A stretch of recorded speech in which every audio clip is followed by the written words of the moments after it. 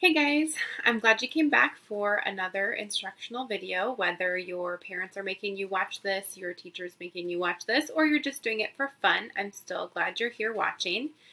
We're going to do another math video today looking at the area of rectangles using a formula instead of having to count out squares like we did in the last math video. But make sure that before we get started, you have some materials with you to write and work out the problems on your own. And remember that you can always pause the video whenever you need to give yourself some extra time to think, or you can always go back and re-listen to part of it if you need to. So take your time going through it and make sure you pause after each example or in between when we're working through them so that you have a chance to do it on your own so that I don't give you all the answers. So let's get to it. As I said earlier, we are going to be working on finding the area of rectangles. And so our target for today is I can find the area of a rectangle when given the length and width. And then also we're going to work a little bit at the end of I can find the area of irregular shapes. And so we'll talk about that when we get to that. So as a reminder, what is area? Well, it's the amount of space inside a two-dimensional or flat figure. So we worked a lot with rectangles and squares in the last video, and we're going to continue with that today in our video now. So last time in our video, we had shapes that had the little squares inside of them that we could count to help us. And we're going to look at a formula or just a quicker way of doing that so that we don't have to count all those squares. And so if we look at this rectangle here, we see that on the sides, instead of a number, there's an L and a W. And so the L stands for length and the W stands for width. So we're looking at two-dimensional figures. Two-dimensional means it goes two different ways that we're measuring. And so as long as we know the two different sides that are perpendicular to one another, then we can find the area. So that's what we're going to be focusing on today.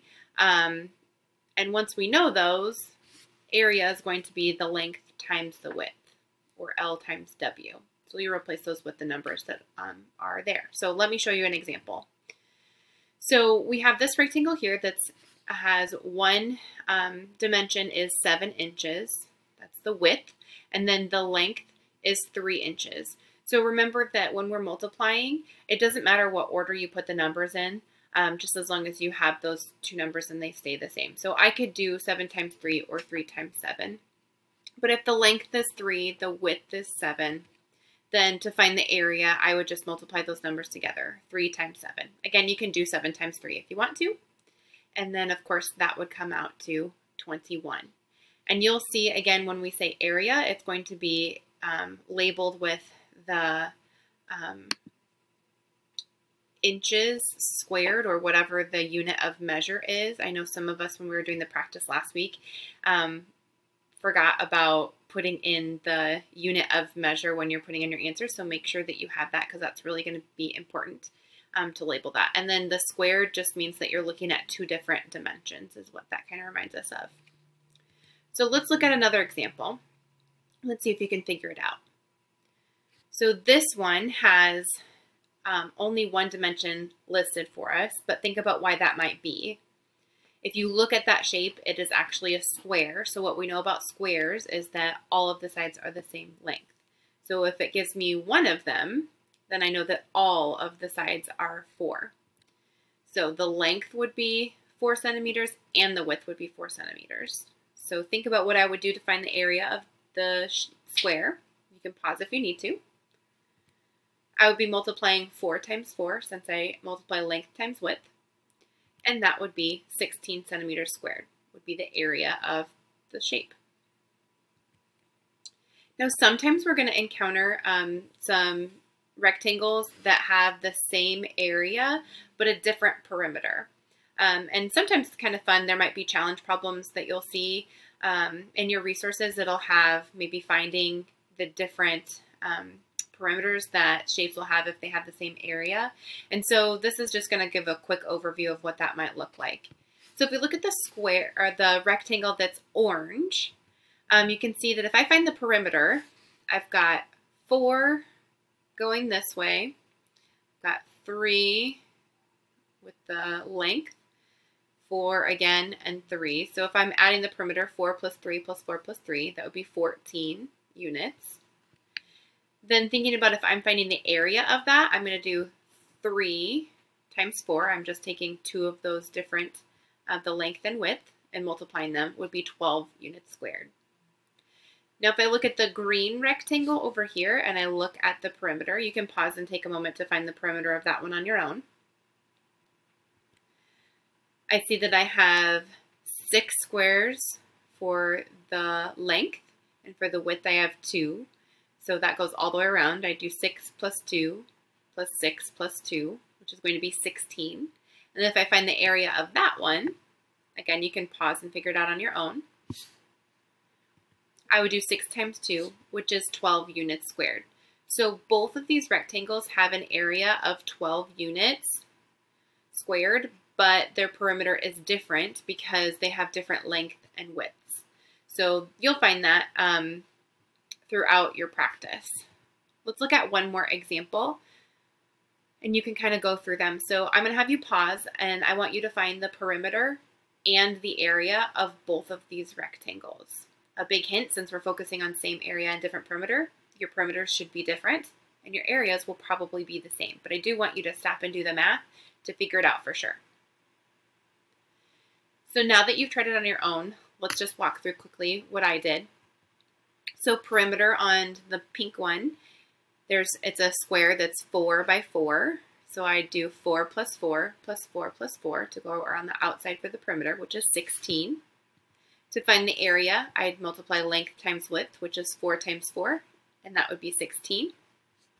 Then if I look at the green one, I have 8 by 2 plus 8 plus 2, which is 20. And then the perimeter, or the area, multiplying 8 times 2 is 16. So they both have an area of 16, but their perimeters are different. We're going to switch gears a little bit, and we're going to look into another skill that's going to be, can be kind of challenging, but something that'll come in handy is finding the area of an irregular shape.